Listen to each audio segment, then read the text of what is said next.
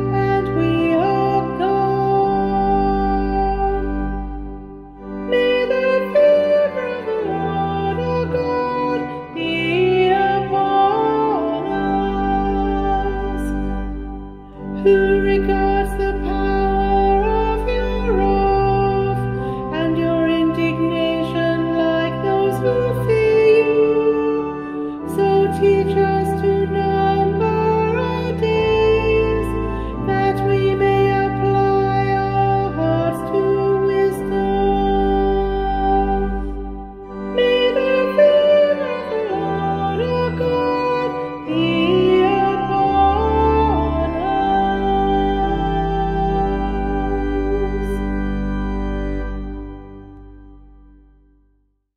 The reading is taken from 1 Thessalonians chapter 5, 1 to 11. Now concerning the times and seasons, brothers and sisters, you do not need to have anything written to you. For you yourselves know very well that the day of the Lord will come like a thief in the night. When they say there is peace and security, then suddenly destruction will come upon them, as labour pains come upon a pregnant woman, and there will be no escape. But you, beloved, are not in darkness, for that day to surprise you like a thief, for you are all children of the light and children of the day. We are not of the night or the darkness. So then let us not fall asleep as others do, but let us keep awake and be sober. For those who sleep, sleep at night, and those who are drunk get drunk at night. But since we belong to the day, let us be sober, and put on the breastplate of faith and love, and for the helmet, the hope of salvation. For God has designed us not for wrath, but obtain salvation through the Lord Jesus Christ, who died for us, so that whether we are awake or asleep, we may live with him. Therefore, encourage one another and build up each other, as indeed you are doing. This is the word of the Lord. Thanks be to God.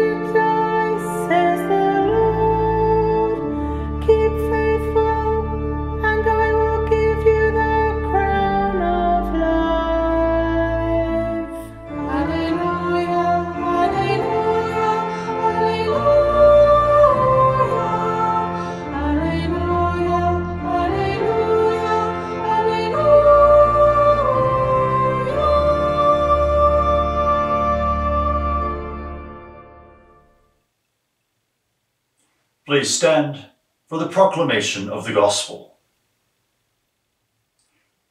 Hear the Gospel of our Lord Jesus Christ according to Matthew. Glory to you, O Lord. Jesus said to his disciples, "It is as if a man, going on a journey, summoned his slaves and entrusted his property to them. To one he gave 5 talents, to another 2, and to another 1, to each according to his ability. Then he went away. The one who had received the 5 talents went off at once and traded with them, and made 5 more talents. In the same way, the one who had the 2 talents made 2 more talents. But the one who had received the 1 talent went off and dug a hole in the ground and hid his master's money. After a long time, the master of those slaves came and settled accounts with them.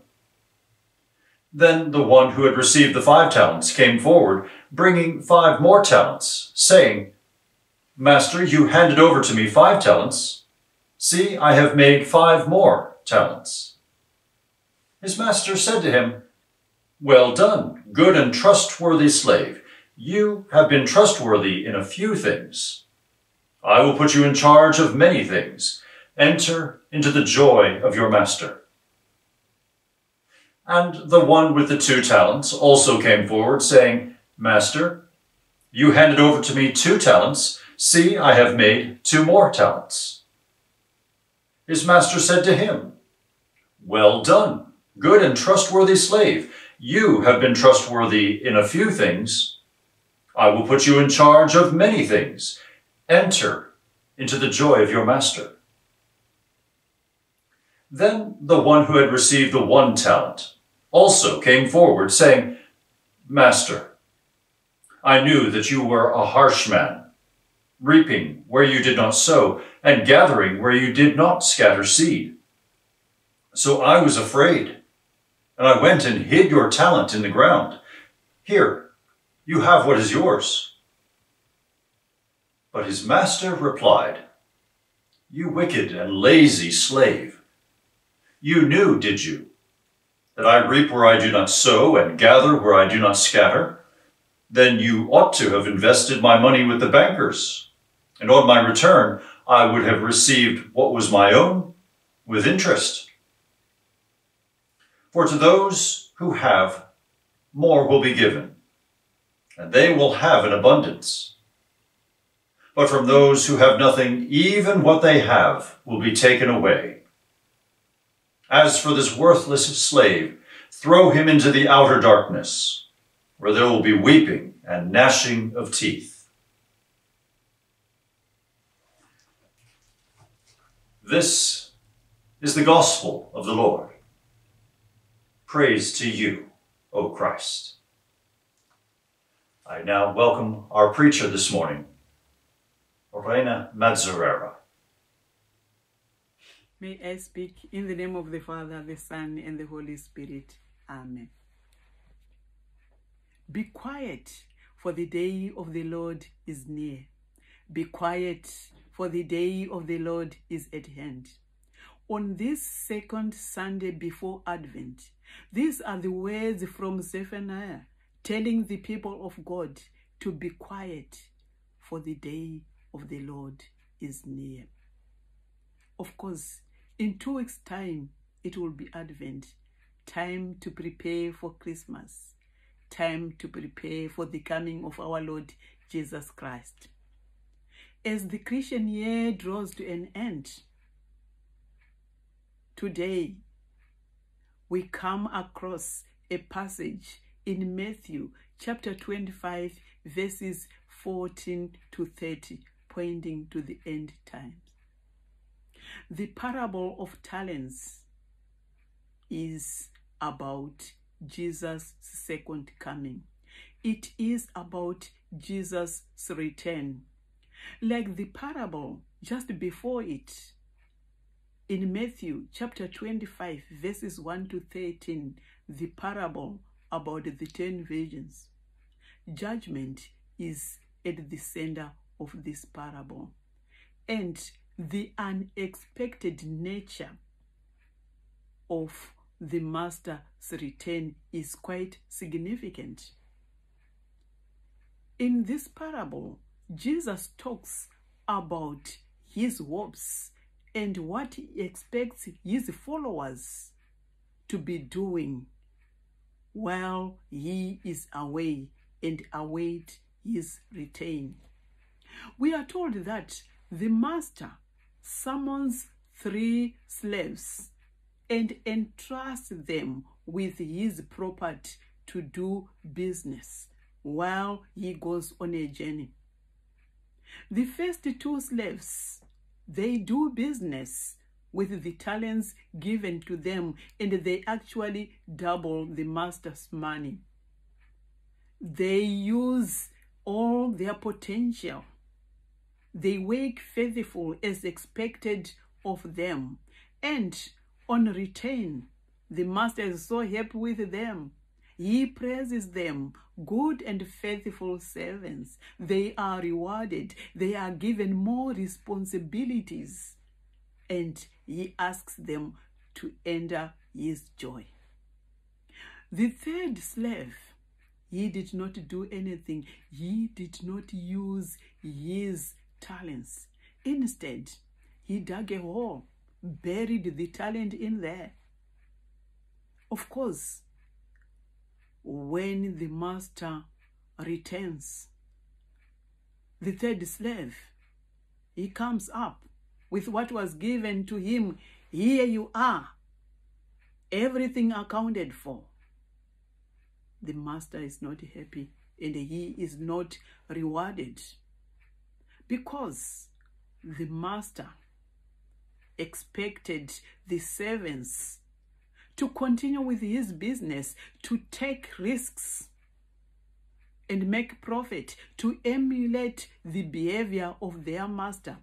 Yes, the two slaves, they acted faithfully and they actually increased the wealth of their master. They expanded the estate. While the third slave came and started to give excuses and explanations. When I looked at first glance in this gospel, I could not identify the good news.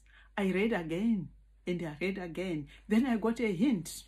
Of course, considering the actions, the behavior of the two slaves, why were they so bold in whatever they did? Why were they so adventurous? Why were they so fearless?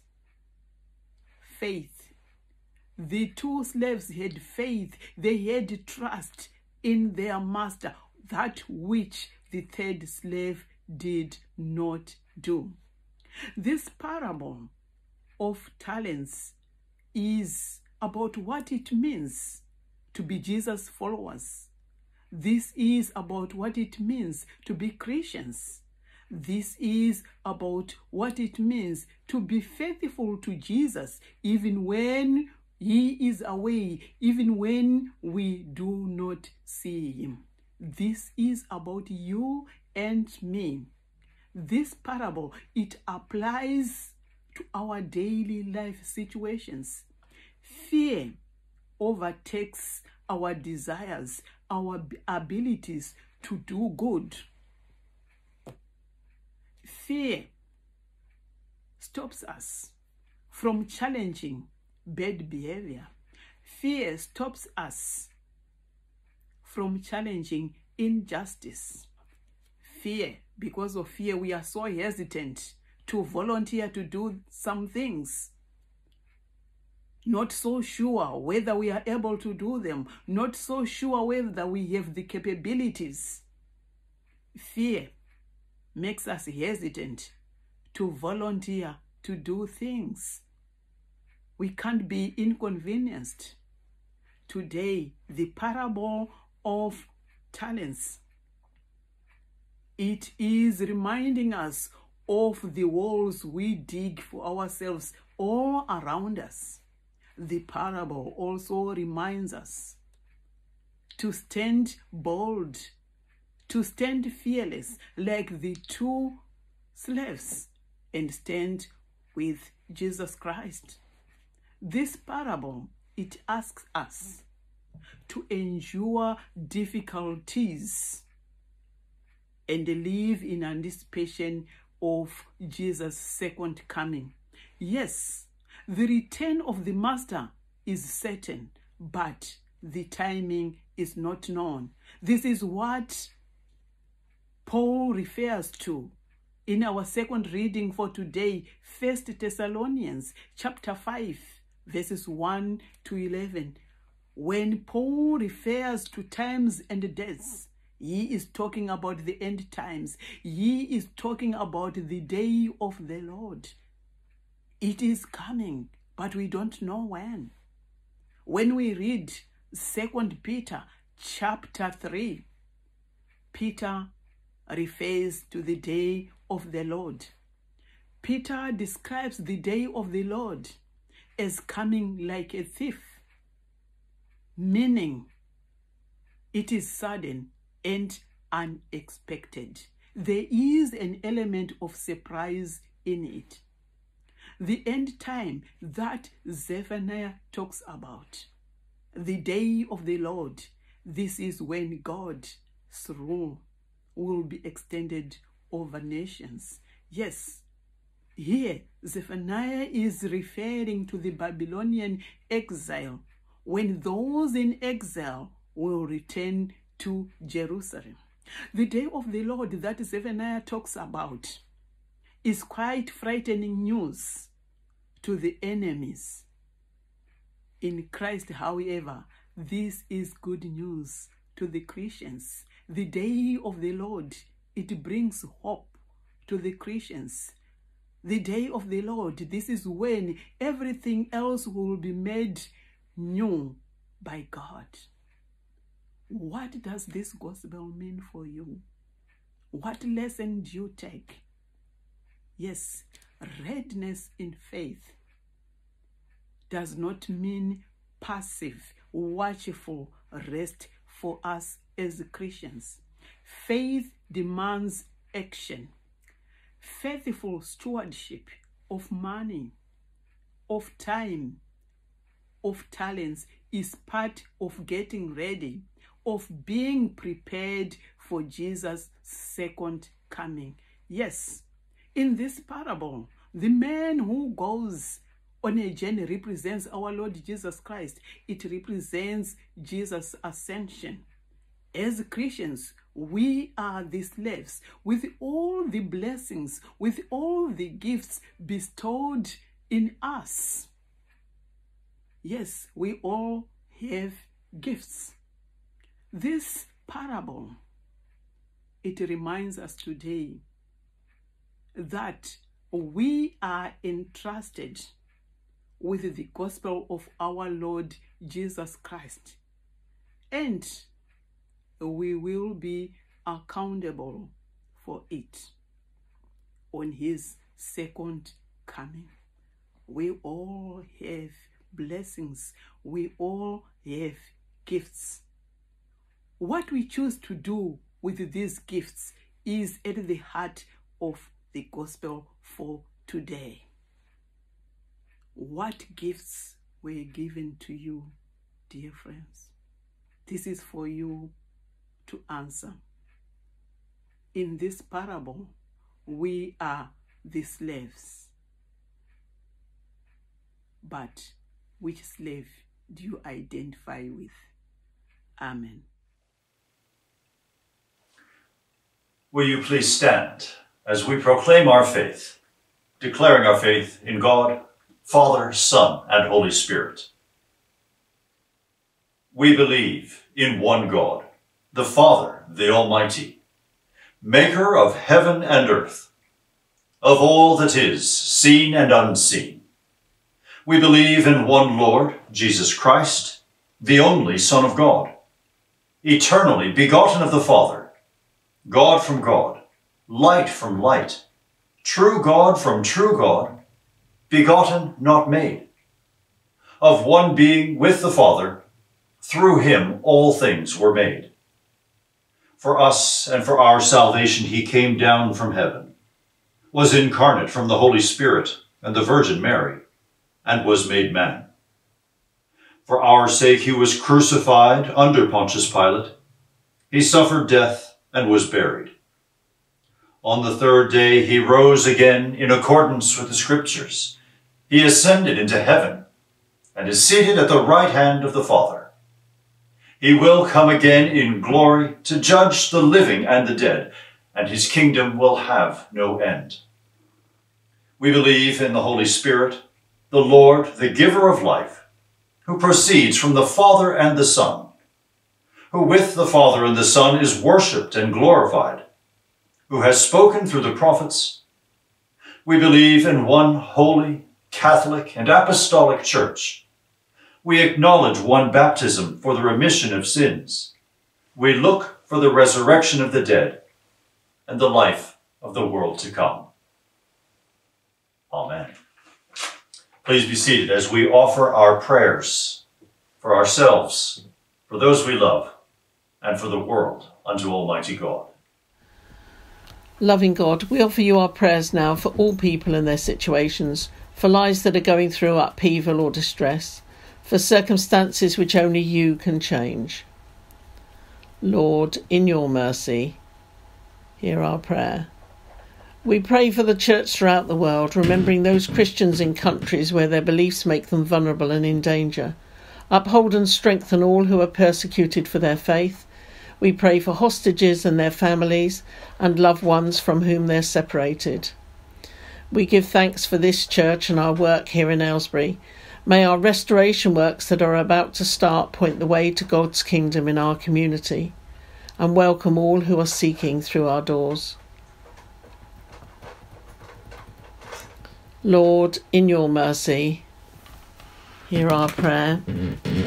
Creator God, we pray for peace in the world, for understanding between nations, religions and factions, and for an end to old scores which remain unsettled. We pray for the peoples of the Middle East and for Christian, Muslim and Jew, that they may live alongside one another in mutual respect and harmony. We pray too for fair shares and fair trade, and that all the talents of the workers of the world are fairly rewarded. Lord, in your mercy, hear our prayer. Heavenly Father, we pray for the United States of America, and we ask you that you would give the new President-elect wisdom beyond his own understanding and the courage to choose the right path, no matter how narrow the gate, especially at this difficult time of the ongoing pandemic. Lord, in your mercy, hear our prayer. Father God, we thank you for the gifts, talents and abilities you've given each of us, praying that a deeper understanding of those talents can be used and shared within our church and the community. Set us free from the fear that makes us inward looking. Give us a renewed generosity with our time, our talents and our treasure. Give us a renewed concern for those who are struggling in our congregations and our communities. Give us a renewed vision of what it is to be your church in this place at this time. Lord, in your mercy, hear our prayer. Forgiving God, send your healing forgiveness to all who are suffering feelings of guilt, shame or regret. Help to mend broken relationships. Be with all who feel that through advancing years or failing health they cannot enjoy life as it used to be. May those who are learning to live a new pattern of life feel that you're walking beside them. We especially pray for the sick and suffering in our congregation and give you thanks for those who are on the road to recovery. We especially pray for the coronavirus situation and the procedures that have been put into force to try to halt its spread. Help us all to be responsible in the things that we do in our lives to prevent the spread of the virus by taking heed of the recommended precautions and avoiding situations which may make things worse. And our prayers are asked for Mary, Liz, Dan, Mark, Julian, Peter, Doris, Jerry and Sonra. Lord, in your mercy, hear our prayer. Merciful God, we remember those who've died, and for those who are bereaved, may the light of Christ which eternally shines bring hope to their dark places. We especially pray for any of those whose anniversary falls at this time. Lord, in your mercy, hear our prayer. Gracious God, forgive us when we only turn to you when things trouble us, and when we forget to thank you for your blessings and bounty. Help us to recognise all the wonderful things in your world for which we should be thankful. And send us out into the coming week, ready to show our gratitude in all that we do and say. Merciful Father, accept these prayers for the sake of your Son, our Saviour, Jesus Christ. Amen.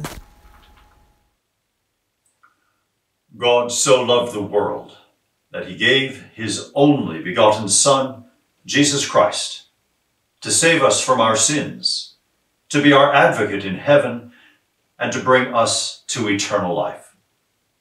Let us therefore confess our sins in penitence and faith, firmly resolved to keep God's commandments and to live in love and peace with all. We pray together. Almighty God, our heavenly Father, we have sinned against you and against our neighbor, in thought and word and deed, through negligence, through weakness, through our own deliberate fault. We are truly sorry and repent of all our sins.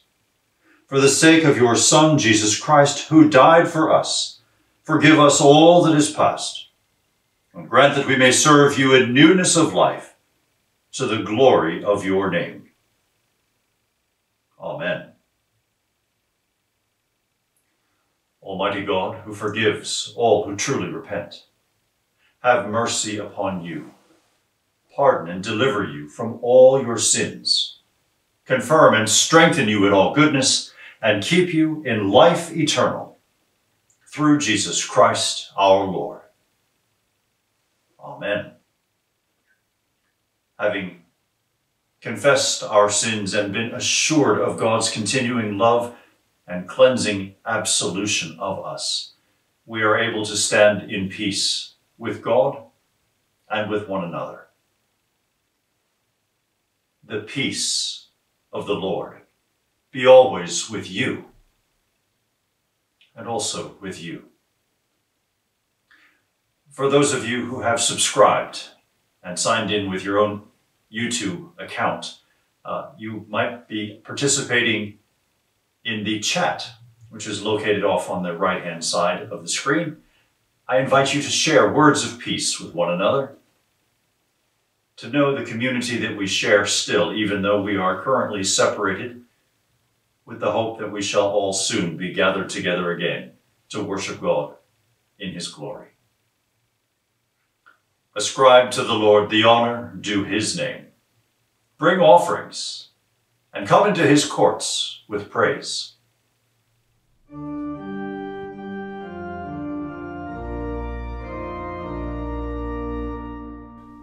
I bind unto myself today the strong name of the Trinity, my invocation of the same, the three in one and one in three. I bind this day to me forever, my power of faith, His incarnation, His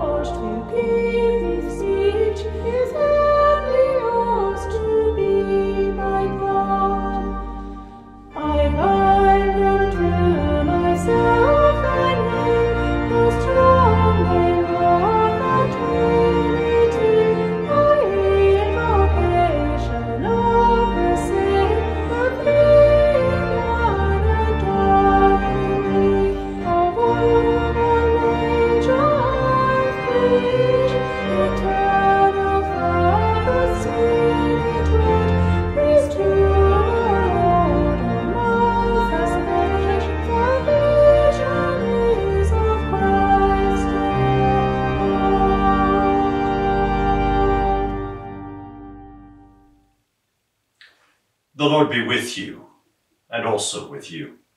Lift up your hearts. We lift them to the Lord. Let us give thanks to the Lord our God. It is right to give thanksgiving and praise. It is indeed right. It is our duty and our joy, at all times and in all places, to give you thanks and praise, Holy Father, Heavenly King, Almighty and eternal God, through Jesus Christ, your Son, our Lord. For he is your living Word.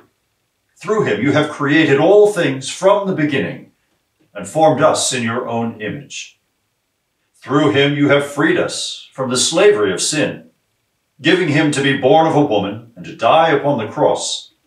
You raised him from the dead and exalted him to your right hand on high. Through him you have sent upon us your holy and life-giving Spirit and made us a people for your own possession. Therefore, with angels and archangels and with all the company of heaven, we proclaim your great and glorious name, forever praising you and singing.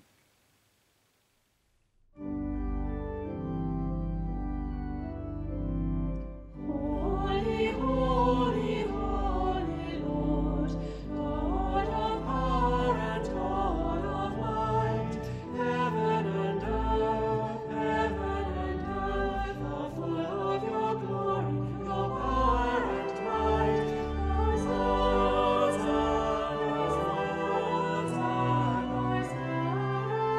in the highest heavens.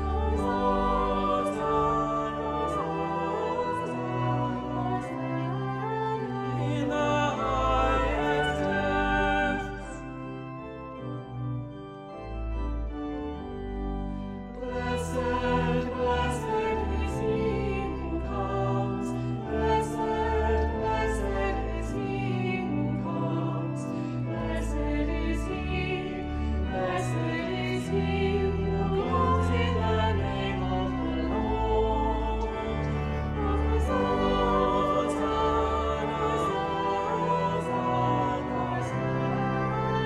In the highest heavens.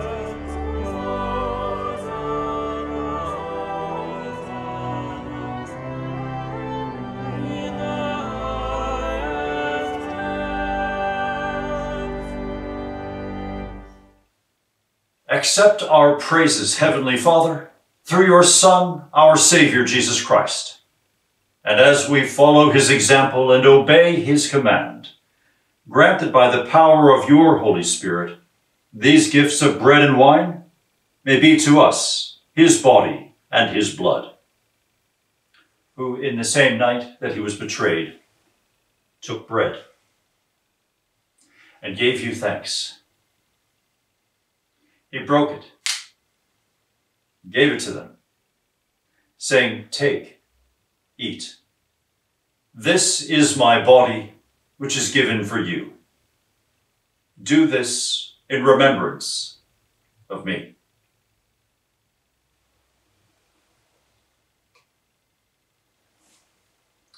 In the same way, after supper, he took the cup and gave you thanks. He gave it to them, saying, "Drink this, all of you. This is my blood of the new covenant, which is shed for you and for many for the forgiveness of sins. Do this as often as you drink it in remembrance of me."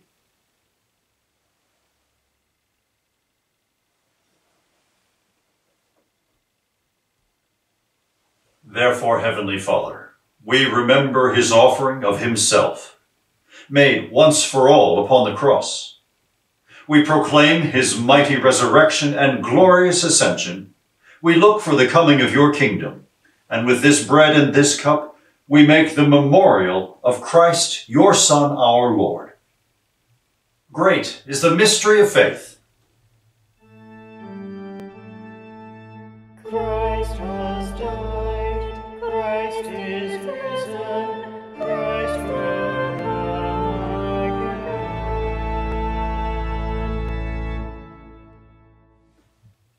Accept through him, our great high priest, this our sacrifice of thanks and praise.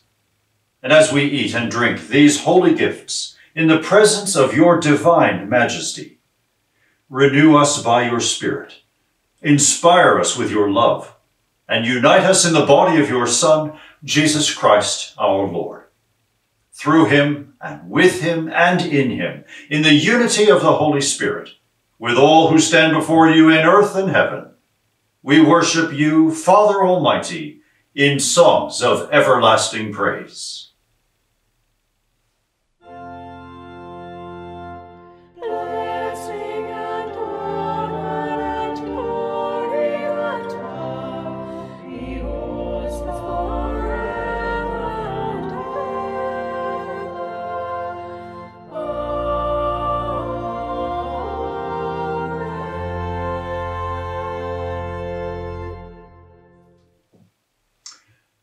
In confidence, let us pray to the Father for the coming of the kingdom amongst us. Our Father, who art in heaven, hallowed be thy name. Thy kingdom come, thy will be done, on earth as it is in heaven. Give us this day our daily bread, and forgive us our trespasses, as we forgive those who trespass against us. And lead us not into temptation, but deliver us from evil. For thine is the kingdom, the power, and the glory, forever and ever. Amen.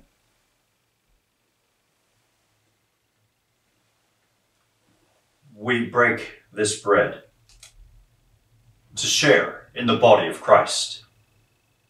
Though we are many, we are one body, because we all share in one bread.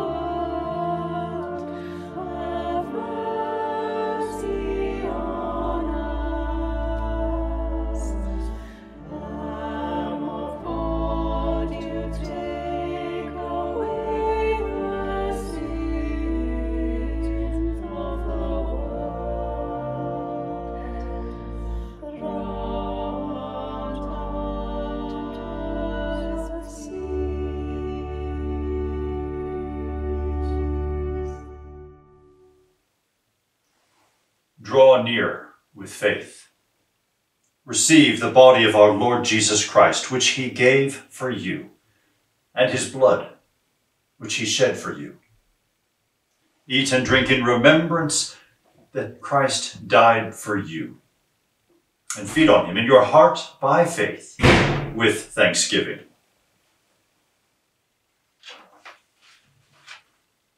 For all who are baptized, who come to this celebration with hearts open to Jesus, who are unable to be here in the presence of this bread, this wine, I invite you now to make your act of spiritual communion.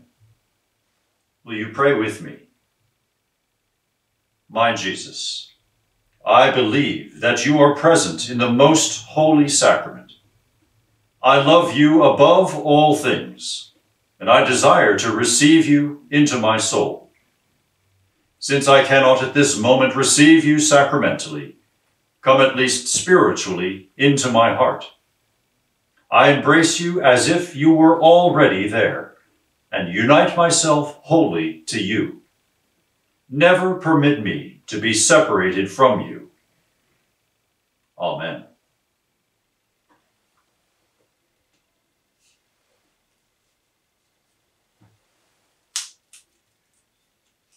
The body of Christ, broken for you.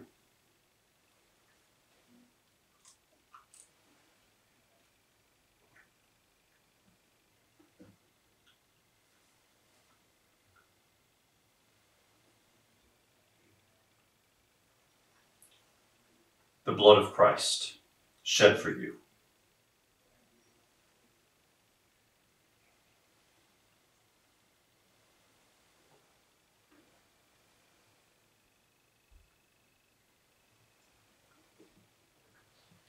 If you have this morning, received this gift of spiritual communion with Christ, I would invite you to, either in the chat off to the right, to type SC, spiritual communion, times yourself and however many people are with you, or to call the office number as it's printed below, Aylesbury 437-641.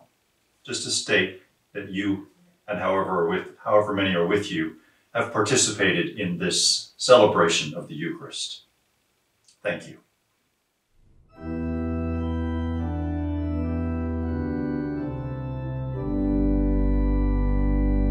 Oh, taste and see how gracious the Lord is. Blessed is the man that trusteth in him. Oh, taste and see.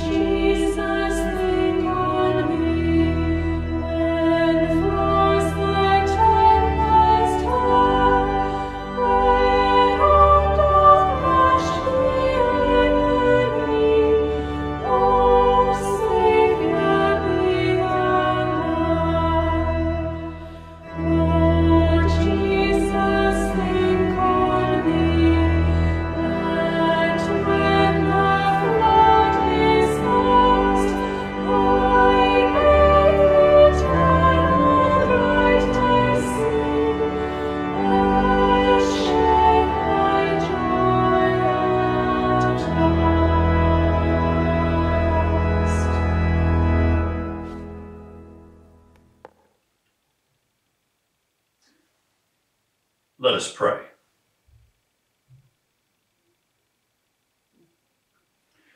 Gracious Lord, In this holy sacrament, you give substance to our hope.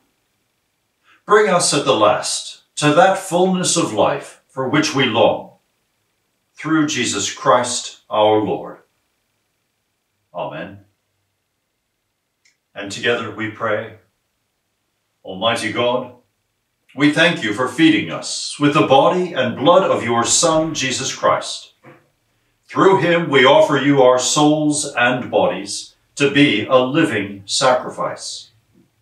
Send us out in the power of your Spirit to live and work to your praise and glory. Amen.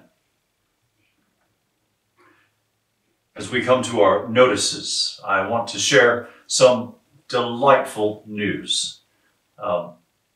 We have been very much blessed, even in the midst of this coronavirus pandemic, through the offering of a government grant for the Cultural Recovery Fund for Major Works through English Heritage, and we've been blessed with £281,816 towards some essential repair work to our church building.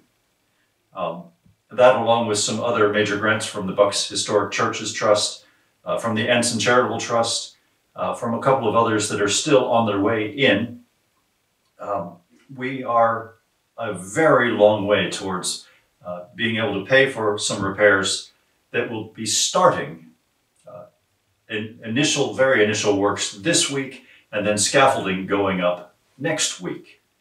So the work that we've been thinking about, longing for, trying to find a way to pay for on this amazing building is about to begin. Thanks be to God, and thank you for all of you and your ongoing support. We are very, very much blessed.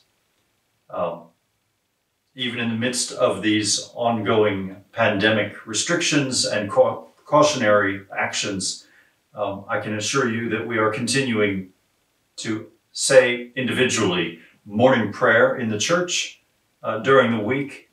If you would like to individually join in that saying of morning prayer, that happens at 9:30 in the morning. Certainly we don't want everybody gathering there, but for a few people who do, that should still be okay, because we keep at least 3 or 4 meters between people. God is seriously at work in this world in the midst of so much confusion and chaos. Continue to be alert for what God is doing in your life, in the life of your neighbors and loved ones. Be watchful and be vocal in saying, "This is our God at work." It is a good spiritual practice, and I commend that to you. Let us pray. The peace of God, which passes all understanding, keep your hearts and minds in the knowledge and love of God and of his Son, Jesus Christ, our Lord. And the blessing of God Almighty, the Father, the Son, and the Holy Ghost be amongst you and remain with you always. Amen. Go in peace to love and serve the Lord. In the name of Christ. Amen. Our final hymn is hymn number 449, Soldiers of Christ, Arise.